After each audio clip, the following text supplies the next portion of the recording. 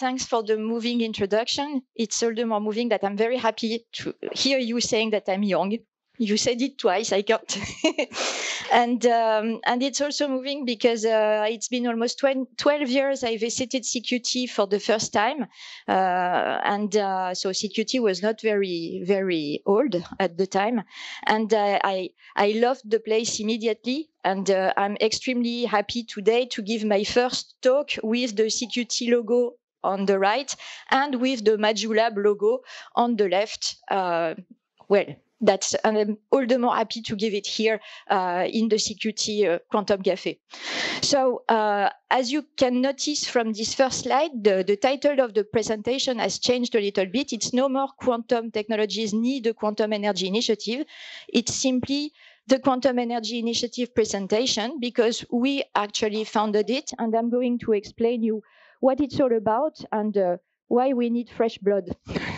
So that's going to be like a gigantic advertisement talk, and that's going to be a little bit unusual talk, so be prepared to that. In this presentation, there will certainly be more questions than answers.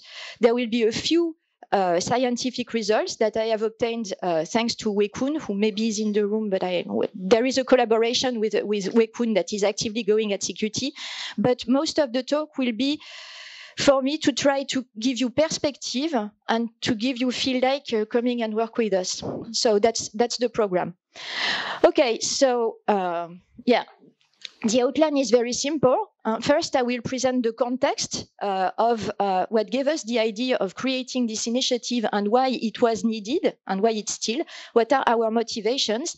Then I will present you a proof of concept, which is typically the results we get with Wei Kun and the research line we have started to create, which is basically all about estimating the energy cost of a full stack quantum computer on an ideal device.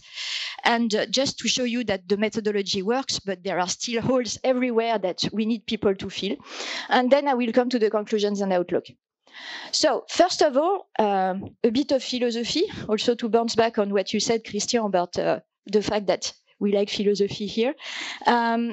This is a very schematic view on human activities. When you do science, when you rather do technology, you build machines so that the machine develops some activity instead of you.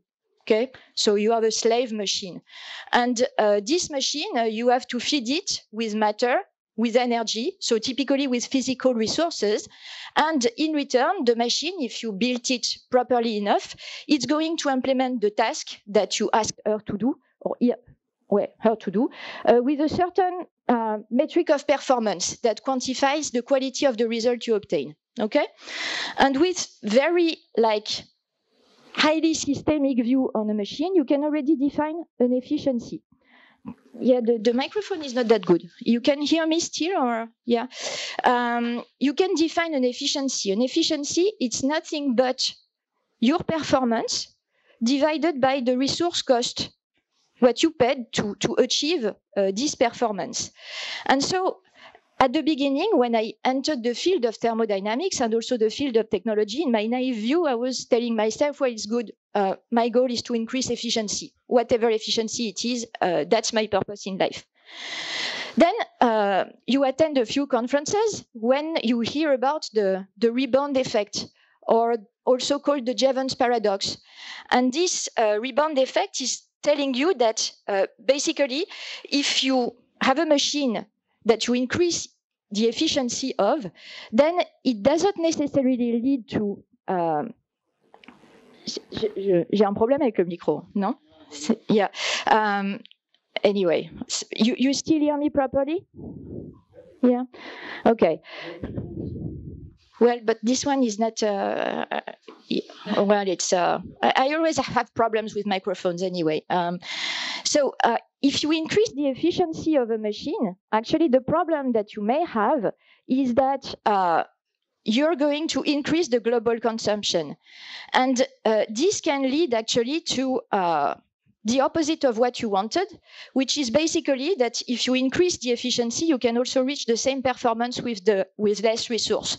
Okay, and to me, this appears as a reasonable paradigm in a world that has finite resources.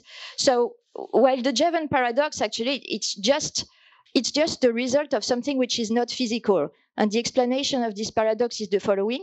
If you increase the efficiency, you decrease the price of the product you are fabricating. If you decrease the price, you augment the demand. If you increase the demand, you increase the consumption. But this is not physics. This is economy. This is not objective. So as far as I'm concerned, and in the rest of the talk, what I'm going to do, and that will be my red wire, is to develop machine whose I'm going to try to increase the efficiency. Okay? So then the efficiency, it's actually something that people have considered for long in classical computing. If you consider a classical computer, the efficiency, it's usually defined again as the performance divided by the resource cost. And for classical computers, the performance that people have in mind, it's the number of operations that you are able to execute per second. So it's the computing power. And it's measured by flops, right? And this is really, as we say in French, le monde d'avant. We try to compute fast, to have more, to be able to watch more series, Netflix or whatever. But that's the mindset, okay? You see my point. And then what is the resource? Well, the resource is the power consumption. So if I divide the computing power by the power consumption, I get a performance per watt, which is measured by flops per watt, which has the dimension of an energy. And this is how people basically measure the efficiency of supercomputers. This is based on this figure of merit that we can, for instance, rank the most energy efficient supercomputers, which is called the Green 500. And what we have observed over years is that the computing efficiency, since the first computers were created, it has doubled every 18 months. So this is known as Kumi's law, which is actually the counterpart of Moore's law, basically. And this is a tremendous progress regarding classical computation, with currently the best-in-class supercomputers, they reach 52 gigaflops per watt. That's the best one, the record of this year. And well, the only problem is that this Kumi's law, it's actually currently saturating. Just like Moore's law, we cannot increase the efficiency of classical computer anymore. And there is another problem, which has to see with the ribbon paradox again. You give people computers that compute super fast, they will want more computer, and then the global consumption, because of information and communication technology, has just exploded. Now it's over 10%, only in 2020. And okay, and actually, like I was saying, because of the saturation of Kumi's law, there is no reason why this should improve. So there is no hope we can expect from improvement of efficiency in this realm. So this actually brings people to become eager for a paradigm shift. And the paradigm shift regarding information processing, well, you are well positioned to know that we have hopes for quantum technologies, okay, to get us out of this conundrum. So what is the promise of quantum technologies? It is basically captured by this very simple figure here, where what you see is the computing time, which can be seen as the performance, okay, and and here you have the problem size. This is what happens with classical computing for some problems, with the size of some problem that increases, then the computing time for classical computers explodes, while for quantum computer, you can hope that the computing time remains like in check, okay? So that's usually what people call the quantum supremacy, when a quantum computer can do what no classical computer would do in a reasonable time, while the quantum computational advantage, it's when a quantum computer can compute simply faster than a classical computer, okay? So this is well known. This is the promise of quantum computing. But now, what people get aware of while trying to really build quantum computers, so going from Isaac and Chung to the real lab where you really build the quantum computer, is that all these promises here, they are valid for noiseless quantum computing. But the fact is that your processors, they are noisy. And if they are noisy, you need to do operations, extra operations. You need to correct errors. This basically increases the number of physical operations you have to do. Then it increases the time. And then basically you are not really sure anymore than your computing time with a quantum computer will be much lower than the computing time with a classical algorithm. Okay? And also classical guys, they are not that stupid. They have ways to optimize their algorithms, which lowers the computing time with classical processors. So basically, one of the biggest challenges of the quantum computing community these days is to see is actually all these nice concepts and promises of quantum computing, quantum advantage, quantum supremacy, etc., they are resilient when we start putting noise in the game. Moreover, with actually this plot, you see as well that there are actually new regimes for quantum computation. There is the fault-tolerant large-scale quantum computing, where all the promises have been done, like I'm going to do Shor's algorithm and break RSA with large-size keys and whatever. But there are also other regimes, like just fault-tolerant quantum computing with a few logical qubits, or even noisy quantum computing with the NISQ era. And all these regimes, they need to find use cases, which is the other big challenge of the quantum computing community. Okay? So now, which probably you know, I want to bring the debate actually on something which is slightly different, which is what about energy? What happens to these plots if instead of considering the computing time, I now consider the energy consumption? And then, well, actually, what I'm going to be interested in now will be the efficiency, which is the problem size divided by the energy I need to execute or to solve this problem. And then, actually, I can define precisely the same concepts, like the quantum energy supremacy, which would be the regime where a quantum computer can solve a problem which no classical computer could solve with a reasonable energy, and the quantum energy advantage, or simply when quantum computing just consumes less. Okay? So, well, and the question is actually exactly the same.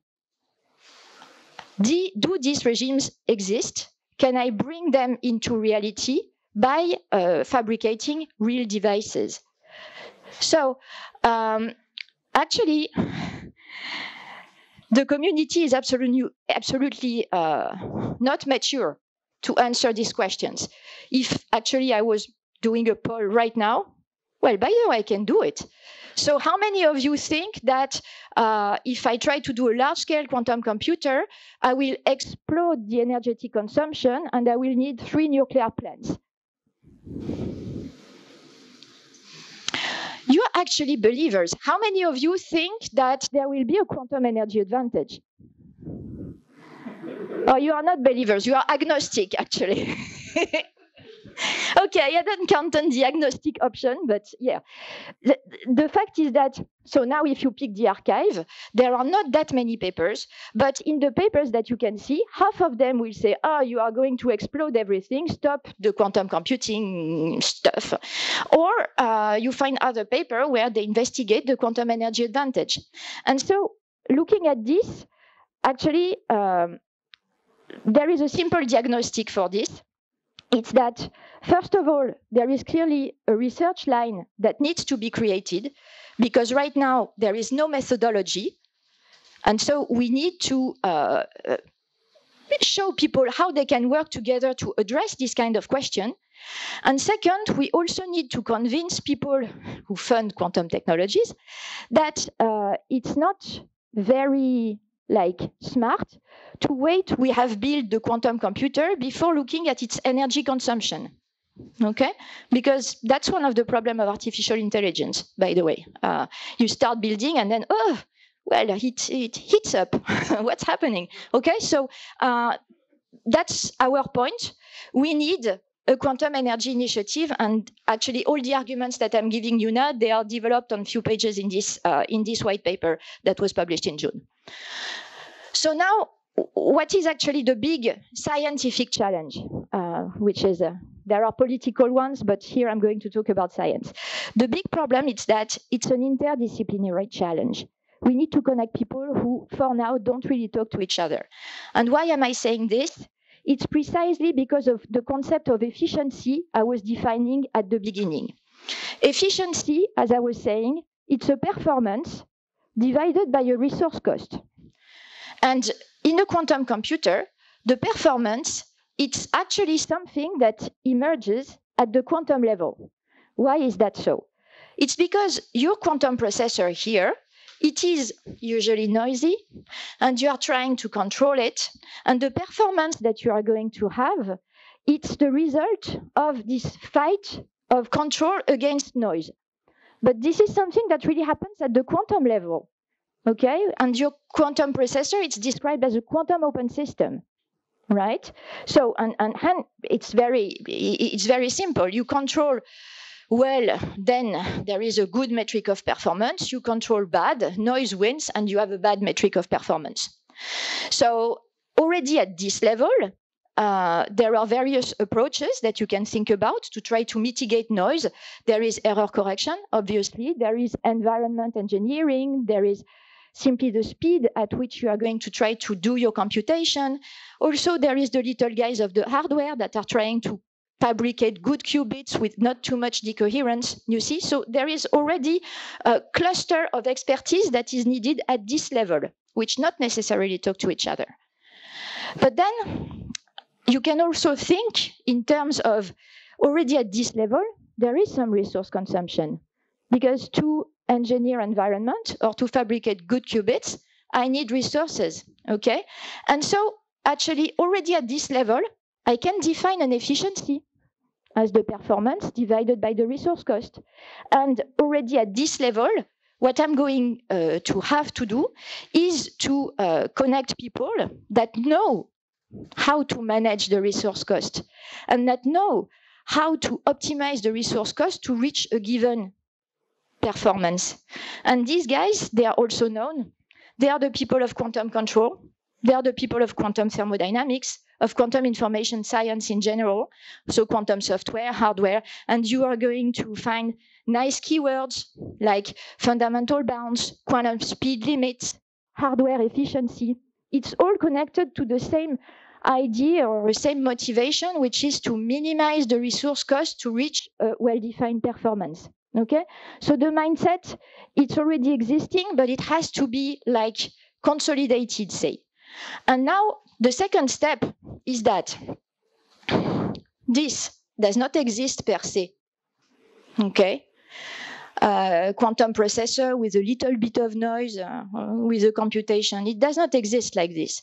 You need to pay a lot, and what you have to do is to put the quantum processor in a box and to actually dig a pouch of quantum inside the classical world. In other words, you need to create a quantum classical boundary, which in quantum thermo, we say it's a highly non-equilibrium situation because the processor here, what he wants is to become classical. That's what he wants to do. So you need to prevent it from becoming classical. And it costs a lot. Okay, and actually you can phrase it in fundamental terms, like it's basically the cost of locking a Schrödinger cat state. Okay, put it in a box. And actually this kind of question, as far as I know, from the fundamental point of view, was never really explored because it needs to have a conception of quantum mechanics where you not only have the quantum Schrödinger equation, you also need the classical context as well. So I think that's a very interesting fundamental question to explore. But coming back to our more pragmatic point of view, to isolate your quantum processor, once your quantum processor is isolated, there is something more you need to do. You need to control it from the external world. Okay? you need to bring like the microwave that are going to drive your qubits. You need to cool it down. You need to do stuff to your processor from the external world. And this actually mandates the use of macro resources. Basically, it's all the classical macroscopic degrees of freedom that you are going to need to control your processor. And this depends on the qubit technology. If you are playing with cold qubits, you will need cryogeny. You will need the wires that go and talk to your processor. You will need, obviously, control electronics. You will need lasers if you are doing like photonic quantum computer. You will need, obviously, single photon detectors, etc. All these guys, they are the biggest resource cost, because they are macroscopic per se, okay? And so if I come back now to my efficiency here, you can understand that it is a hybrid figure of merit, because at the numerator, you have a performance, which, as I was saying, it's at the quantum level that everything gets decided.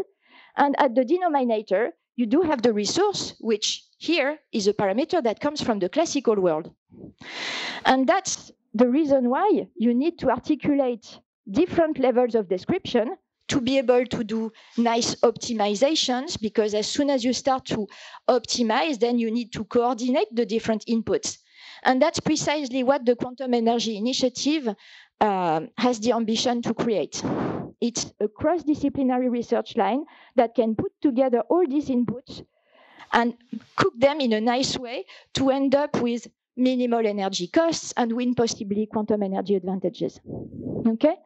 So, well, oops. Yeah, so basically these are the first questions that the Quantum Energy Initiative can tackle, but I'll put I put suspension marks here because basically there is as many questions as individuals that will join the crowd. Possible questions are, is there a quantum energy advantage when quantum processors scale up?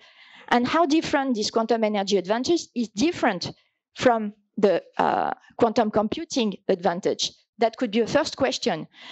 What is the fundamental minimal energy cost of quantum computing, taking into account the chain of control, as I was saying?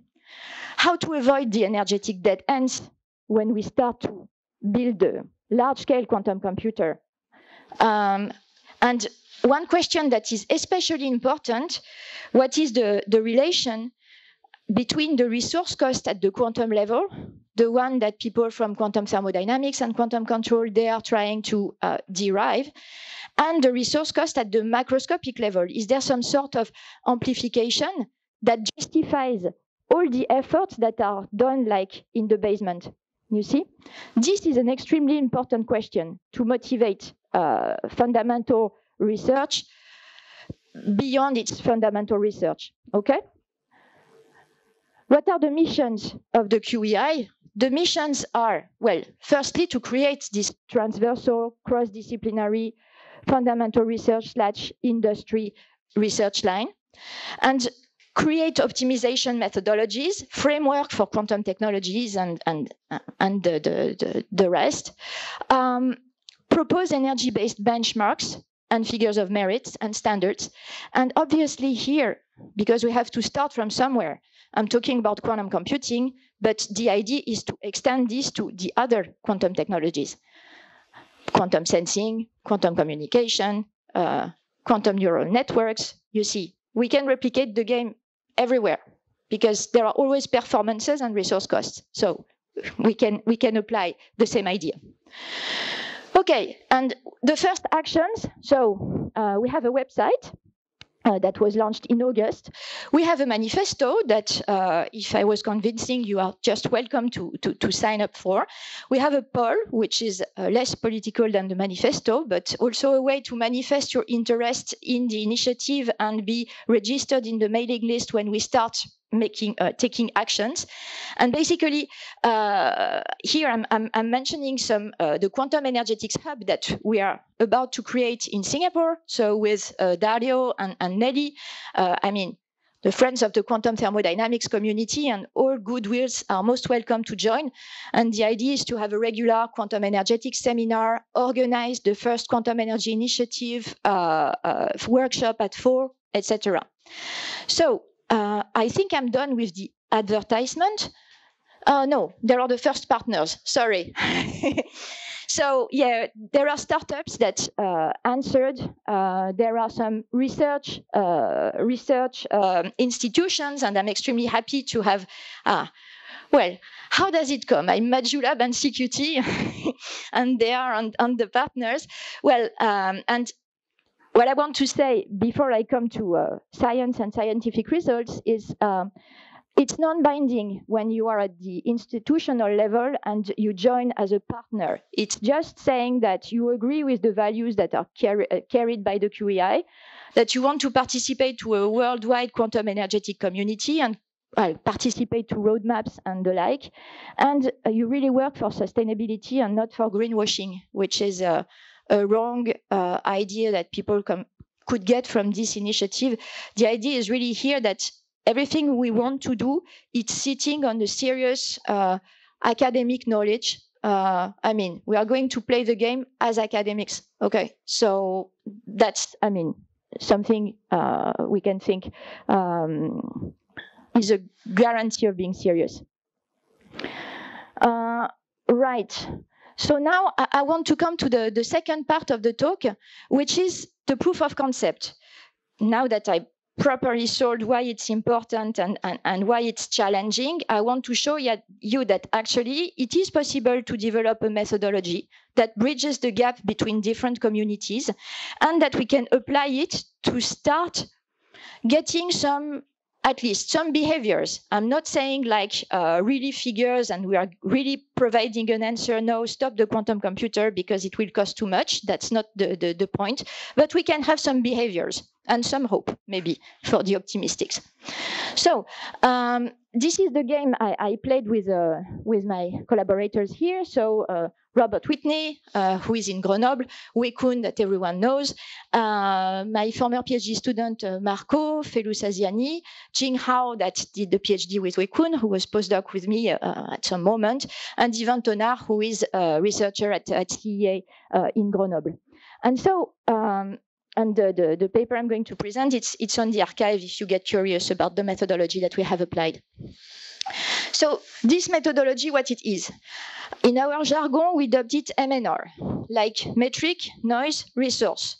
And because they are the main actors, basically. So here you have your noisy computer. And this noisy computer, it is going to give you some result with a certain metric of performance. That's the M of MNR. And this metric of performance, actually, it can be whatever you choose, but you have to choose. It can be a fidelity. It can be the size of the key you are going to break. It can be the Q-score, if you are someone that works at Atos, you see. So it's one metric of performance.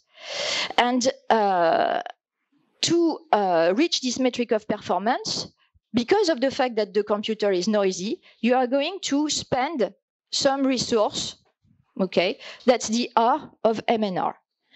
And now, what do you have to do to minimize your resource cost? Well, the first thing that you have to do is to choose, as if you were an experimentalist, actually. You are going to list all the control parameters that you have at your disposal to do your optimization. Can be the temperature of the processor, can be the number of physical qubits, can be the conduction of the wires. I'm really telling you, we are digging into something very engineering here. These are the typical, I mean, figures, well, parameters you can pretend you're going to play with. And then you, as I was saying, you choose your metric of performance. Second, you go at the quantum level and you ask your favorite quantum open physicist or expert, and you ask him, what is the processor dynamics? And since it is a noisy quantum processor, you end up with a, well, typically a Lindblad equation or something, an equation that describes the dynamics of your processor, which depends on your control parameters. And I'm adding that in your control parameters, that can be the geometry of the quantum circuit you are going to play with in the CI. And obviously here, the processor dynamics will depend on the shape of the circuit. Okay, so that can be also a control parameter.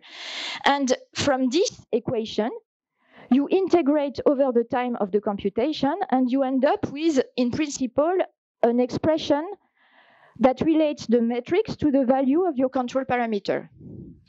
Okay? That's all very high-level description here. And then you repeat this game for the resource cost.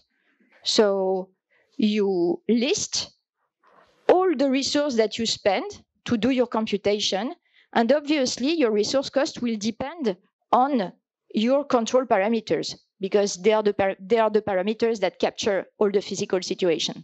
Okay?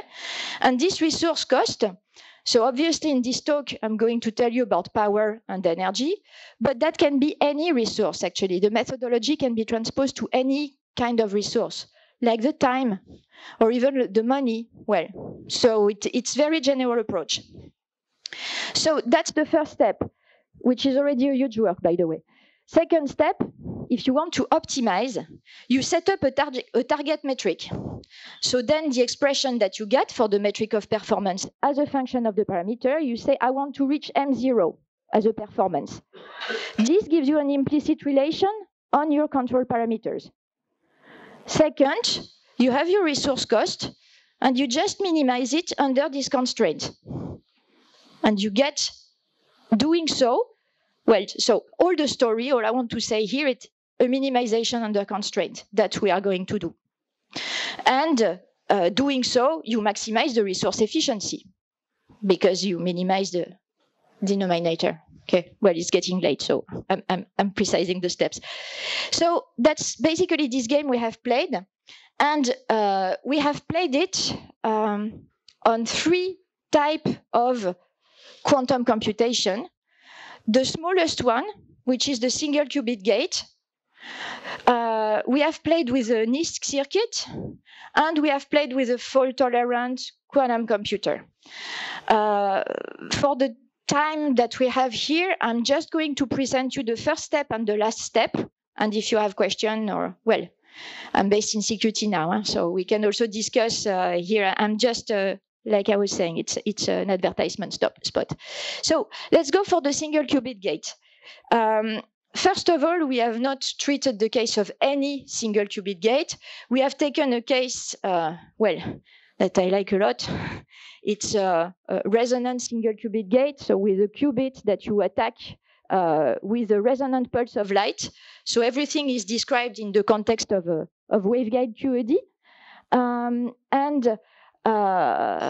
Actually, this can implement any single qubit gate if you play with the shape of the pulse, with the phase of the pulse, or the detuning of the pulse. You can implement X, Y, Z, whatever. So what is MNR on such a component? Well, the noise we have considered is simply the spontaneous emission. The metric that we have considered, it's the gate fidelity. And if you compute it, it won't come as a surprise that it can be written like this, where actually this is basically the number of spontaneous emission while you are trying to drive the qubit. So this is basically the number of errors during the gate while you implement the gate. And the resource that we took, it's the typical power so that the pulse inverts the qubit population. So you see, it's very brute force approach here. We have not played the game of, oh, but is that heat or is that work, or no, you're wrong, well, etc. Because we are starting, and obviously these are field of research that is open. So we took very simple approach, and as a resource, it's the power for the pi pulse, basically. Now, in the case of a waveguide QED, the power of the pi pulse is a very simple expression depending on gamma, the spontaneous emission rate, and the duration of the gate. It's analytically computable. Now, the control parameter that we choose here, because we are at the quantum level, so it's really the bare gate that we are addressing, it's the gate duration, tau. And actually here it's very simple. If I target a given metric of performance M0, then you see that it just sets the duration of the gate. And now I can compute the bare gate efficiency by dividing the metric of performance, the fidelity, by the pi pulse power, and you arrive to an expression like this, which it is what it is. I just want to insist on two points. First, what you can see here is that at the denominator, you have something that is, I could say, a signature of the qubit. Because the h bar omega no, it's the energy of the transition. The gamma is the energy of the spontaneous emission rate. So it characterizes the qubit and how it decoheres. So actually, this bare gate efficiency, it can be used as a figure of merit to benchmark different qubit technologies. Obviously, the more decoherence, the smaller the efficiency, okay? But we can decline that game playing with different qubits technologies.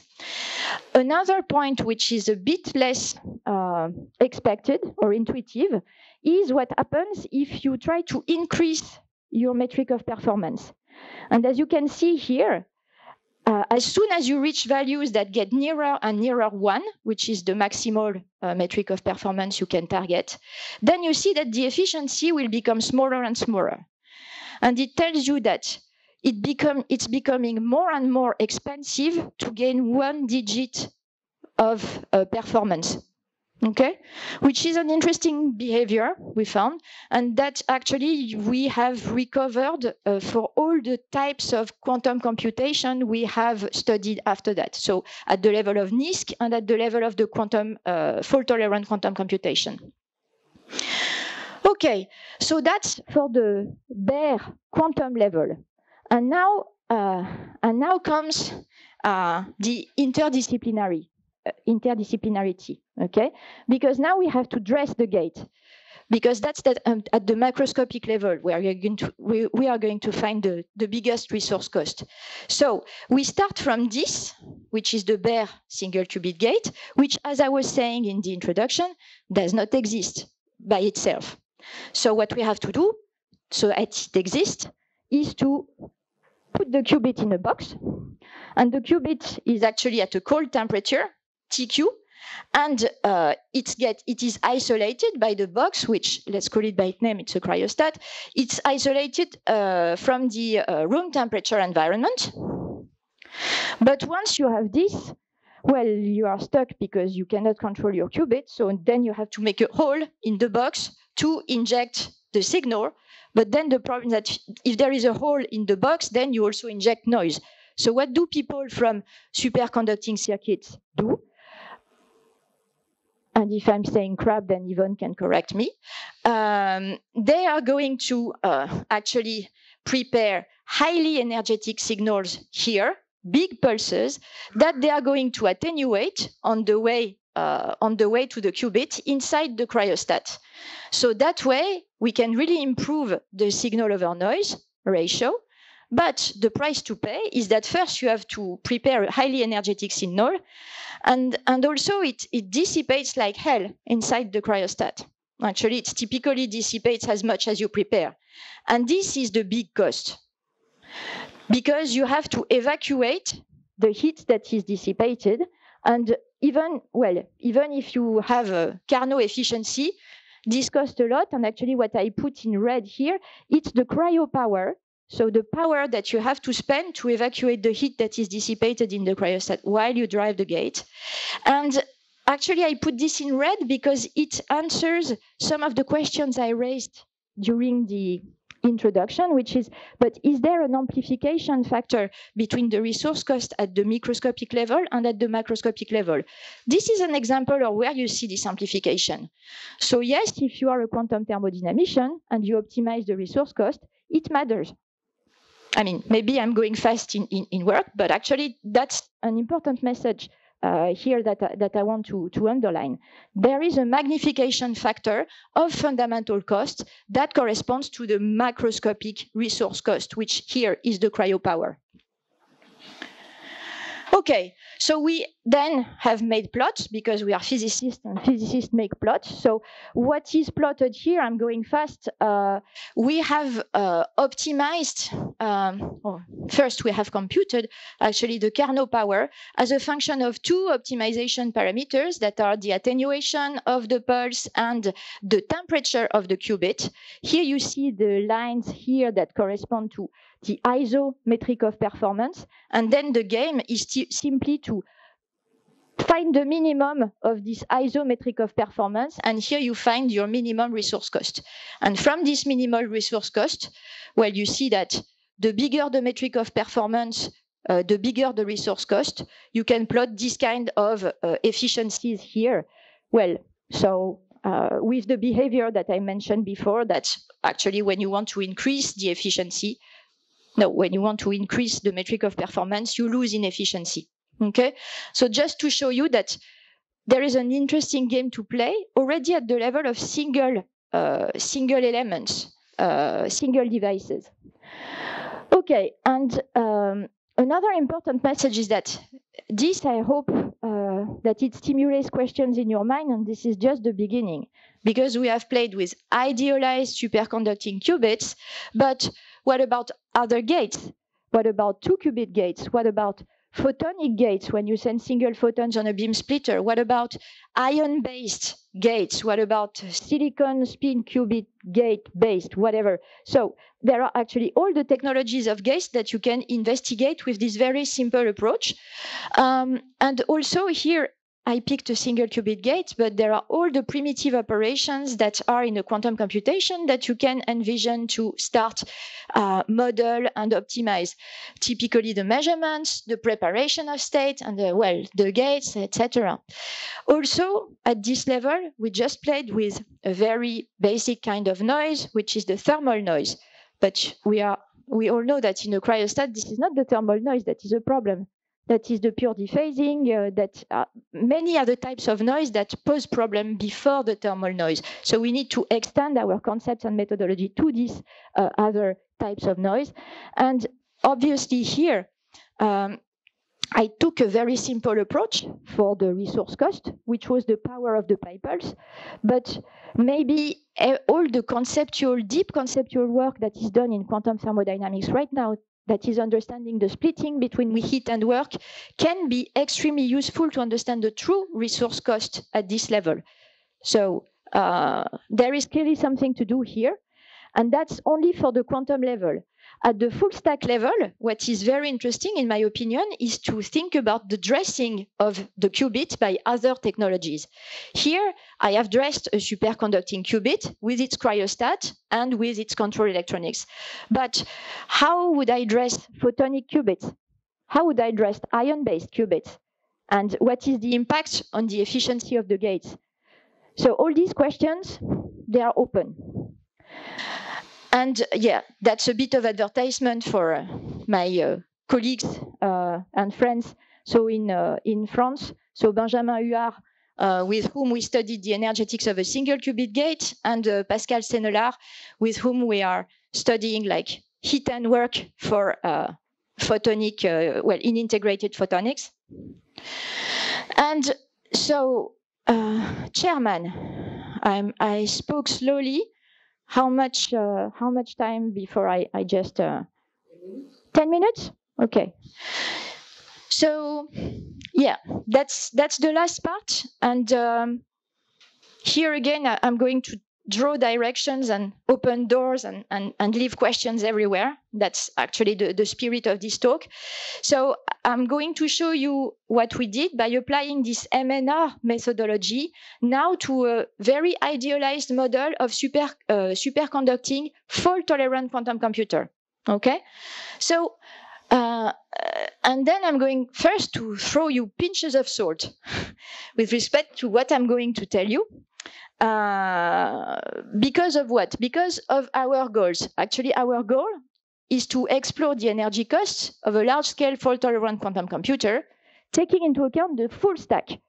So we really want to dress the processor with all the enabling technologies it requires, actually. And we want to explore, based on this modeling, the conditions of an energetic advantage. So we have started really to address this question as the processor scales up. Obviously, to explore the energetic quantum advantage, we need to pick up a scalable quantum computer, right? We need to pick up, ideally, a computer that is able to work. So that's why we have been compelled to pick up very idealized values for the superconducting qubits. So we have neglected the pure dephasing noise, and we took like values for the T1 that like explode the values of Sycamore. It's 100 times better. Just to tell you that I'm going to show a quantum energy advantage, but again, take it with a pinch of salt. It doesn't mean tomorrow Google will publish a quantum energy advantage. Just, well, it's possible on the paper. And something else that we did, which probably will make experimenters laugh, is that we picked a code which is absolutely not popular.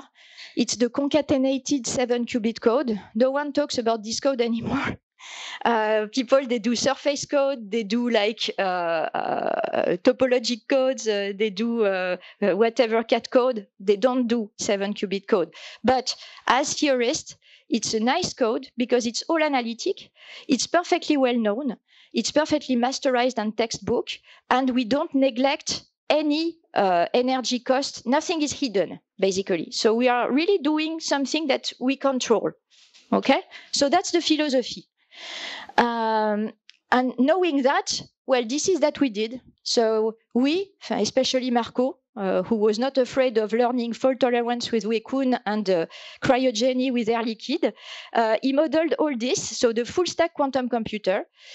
The control parameters that we took was the attenuations on the line, so 1 wire per physical qubit, the temperature of the processor, the temperature of the signal generation, the level of error correction for the STIN code, and our resource cost is the cryo power plus the control electronic. We really took the classical information processing dissipation into account to end up with something sensible.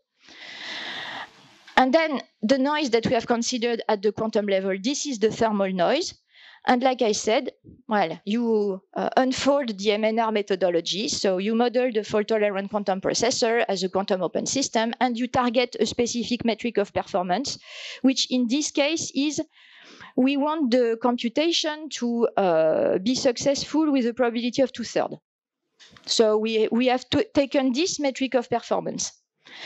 And we did this, and actually what we did was to pick up a very generic circuit. So we have considered like a rectangular circuit with QL logical qubits that keep quantum information during DL steps, logical steps. So it's a quantum memory, basically. And this, with this probability of success of 2/3, gives us an implicit relation on the control parameters. And with this implicit relation, we have a constraint under which we minimize the power, the resource cost. And the 2D map that you see here is the result of this minimization with the number of logical qubits in the x-axis and the logical depth on the y-axis. And here, the color lines that you see correspond to the change of concatenation level. The bigger your circuit, or the deeper your circuit, the more concatenation you need, and therefore the bigger power you need to realize your computation. So this actually is very cool, and we have used it to actually try to get an idea of the power consumption for what people say useful quantum algorithms, so typically the Shor one. And actually what we did was to use this model to estimate the power consumption to break RSA on an n size key, following the prescription of Gidney and Ikera that gives us, for the size of the key we want to break, the number of logical qubits that are needed and the depth of the circuit. Okay, so we say we want to break a key of size n, it gives us the QL, the DL, and then we extract the minimal power consumption from our 2D map. So that's what we did. And with this, actually, we have started to explore this idea of quantum energy advantage. So we've picked different size of key. So one possible size is 829, yes, which actually can be broken by a classical supercomputer. This was an experiment that was done by also in France, actually by INRIA, where they actually measured this consumption, this energy consumption for their supercomputer, which corresponds to 1.3 megawatts in 8.6 days. And using our model, we have computed that a quantum computer with these top quality qubits and STEAM code would only need 2.7 gigajoule. Again, to be taken with a pinch of salt, there are excellent qubits, excellent information processing, blah, blah, blah, but still it gives you an idea of how we can tackle and explore the problem. The second thing that we did is to look at the quantum energy supremacy. And here we picked the key of size 2048. Obviously, for a classical computer, it's too much because we are in the regime of quantum computational supremacy. But with the quantum computer, what we can hope is that it's only 7 megawatts in 1.5 hours. Okay? So what's the take-home message of all this? It's that with all the precaution that I took, I'm saying that we have a methodology that allows us to explore if there is some potential for a quantum energy advantage. And while the quantum computer is being built, optimize its energy consumption all along the way. So in some sort of adiabatic approach, okay? And obviously, again, this is just the beginning. It needs to be consolidated on more realistic qubits, on more realistic architectures, and taking into account this full stack energy costs in a coordinated way. And one last question I want to address before I conclude. It's this difference between the quantum energy advantage and the usual quantum computational advantage. Because when you try to convince decision makers that it's important to fund energetic approaches, etc., they will say, well, but you know, if your computer, it goes faster, then obviously it will consume less energy. So I'm already funding you somehow. So go and play, okay?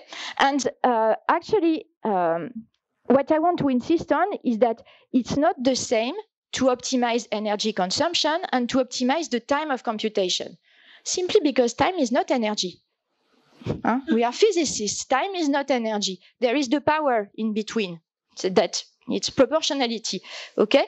So what we did is going a little bit more, well, a little bit further than this, and really explore energetic versus computational advantage.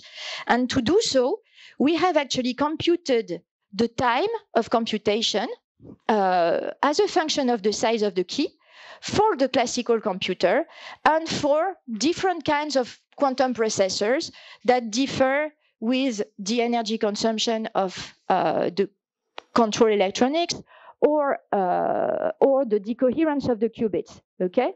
So we have actually this that basically tells you that after some time, the classical computer will need more time to compute than the quantum computer. So that's these regions here, they define the quantum computational advantage as we expect, okay?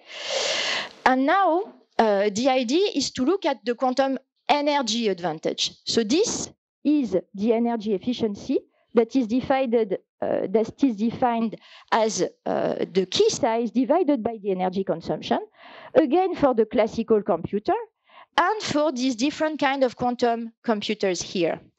And what you can see here, I'm not commenting on the colors because I'm running out of time and of brain, actually, but there is an explanation. What you can see here, what I want to insist on is that if you pick up the green line, which is the one that corresponds to the most coherent qubits with the best or the most efficient classical information processing, the quantum energy advantage is reached before the quantum computational advantage. Take-home message being, there are some regimes where a quantum computer will take more time to compute, but will consume less energy. So, first of all, these are different regimes. And then it's not the same to optimize to get one or the other. And then if we are, then I will stop here. One may save energy before time. And actually, this can be extremely important for people of the NISQ community, because in the NISQ community, what you can observe is that the quantum computational advantage has not been probed yet. But if we can find a quantum energetic advantage, that can be extremely good for this community. Okay, and that was the last bit of science. These are the concluding remarks, which actually I will skip because I think I was like heavy on some take-home messages. So normally you already have them in mind. And I want to thank the group that I left in Grenoble, but some of them are already here. So Maria, Samiak, and Nicolo, they are spending 1 month in Singapore. And this is the list of topics investigated. And I'm starting here, so applications are really most welcome. Thank you very much.